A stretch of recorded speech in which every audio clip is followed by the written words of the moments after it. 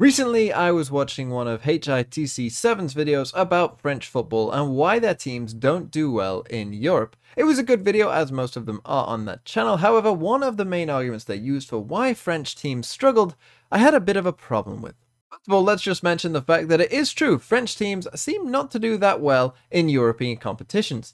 Generally, in Europe, there is a classification of the Big Five leagues, made up of the biggest 5 Western European countries: England, Germany, Spain, Italy, and France. All of these countries have pretty big population sizes and all have well-developed economies, and therefore you'd expect that their football leagues would be some of the best in Europe. And that bears out in the UEFA coefficients at least. However, when it comes to European titles won and finalists in European competitions, the other 4 countries dwarf France in these metrics, and even Portugal and the Netherlands better them in both wins and appearances. A French team has only won the Champions League once. They've never won the Europa League, and even if we use the Cup Winners' Cup, again, they only have 1 win. So why does a country with such a large population, which has a great pedigree for producing some of the greatest players of all time, and has had a lot of success as a national team as well, struggle to produce European club winners? The argument brought up by HITC Sevens I had an issue with was the idea that unlike the other Big 4 leagues and both Portugal and the Netherlands, there are no super clubs that have been dominant for large periods of time in the French league. The argument being that France hasn't had a super club until maybe right now with PSG, and so there's never been the appeal for the best players of the world to go to a French club before the investment into PSG, and therefore they could never dominate on the European stage. The problem with this argument is that whilst it's kind of true from the macro perspective, as the best team in France has changed a lot and a lot more than the other countries, there has absolutely been stretches of time where one French team has been dominant. And interestingly, these teams are often the ones who have ended up being the French teams that made it to European finals. So let's take a look at those teams then, figure out why they didn't win the European Cup or Champions League, and also figure out why they weren't able to establish themselves as a dominant European force. From there, maybe we can establish why the French teams have struggled in Europe. Let's start with the beginning of European competitions, and that's the 1950s. And in the 1950s, the best French team was undoubtedly Reims. They won 5 titles in 8 years and actually went to 2 of the early European Cup finals. The reason that they couldn't win though was basically because they came up against perhaps the most dominant side in European football history, the 1950s Real Madrid team that won the first 5 European Cups. This wasn't anything against Reims, they just came up against a super team. There is no shame in losing to them. In fact, during this stretch they were almost certainly the second best European side. But where did it go wrong for them from there? Why weren't they able to convert this strong side into an everlasting French dominance? Well, it seems most likely it has to do with their manager, Albert Bateau, who led Reims through this very successful period as both a player and manager. He retired after the 1963 season, and as we've seen with Alex Ferguson, losing a successful manager can be difficult to replace. But for Reims it went even worse, as in the first season after his departure, they were relegated to the 2nd tier.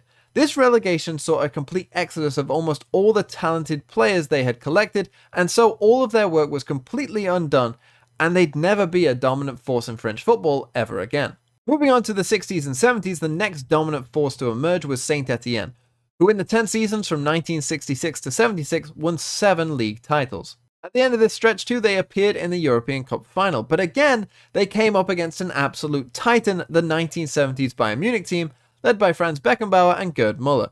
By the time of the 1976 final, had just won the past 2 European Cups and had established themselves clearly as Europe's best side. But still, Saint-Étienne gave them a game, losing 1-0 in the game which they dominated for the most part. Again, a French team got unlucky in the final, but why did Saint-Étienne not go on to dominate either?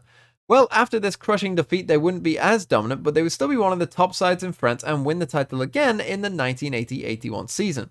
However, Saint-Étienne came into trouble in 1982, when it was found that their president, Roger Rocher, had been involved in a financial scandal, leading to his jailing and the club's massive downfall, in which they got relegated and again would have to start from scratch. A very similar story exists for the next contender as well, Marseille, who won 5 straight league titles from 1988 to 1993. This was also the French team that did win the Champions League title in 1993, a 1-0 win over AC Milan. This was it. This was the time for a French team to become a footballing superpower. And what happened? In 1994, it was found out their president, Bernard Tapie, was involved with a match-fixing scandal in the French League game in 1993, and so their title was stripped from that year and Marseille were relegated to the second division automatically. And once again, all of their good players that got them to that point quickly upped and left, and they couldn't build upon their greatest achievement. Then we finally come to Lyon, and with Lyon we can start to get what I think is the real problem. See, Lyon won 7 league titles in a row. This is an incredible feat that is a French record, but to put it into perspective, no English club has ever won 4 in a row. So to win 7 in a row from 2001 to 2008 is a crazy achievement. But Lyon never really got close. They never even reached a final during this run. So what went wrong here if they were so dominant in the French league? Well, I think this is the real reason French teams have struggled, because by the 2000s, football had become a European game. Transfers between the different leagues was common, and the culture of which clubs were dominant in European football had already been established. And so Lyon, while successful domestically, were still a selling club to the bigger European leagues. The likes of Karim Benzema, Michael Essien, Florent Malouda, and Mamadou Diarra were all nurtured at the club and then sold on to another European rival for a high transfer fee, ripping out the spine of each successful Lyon side. This was the real problem at this point. France had missed the boat. Those teams that had came before had a chance to establish themselves as a European giant, but for one reason or another had failed to do so. No one dreams of playing for Marseille or Saint Etienne over Real Madrid or Manchester United. And so that left French football in a state with no super teams until the investment in PSG, and no chance really of competing for the top European titles.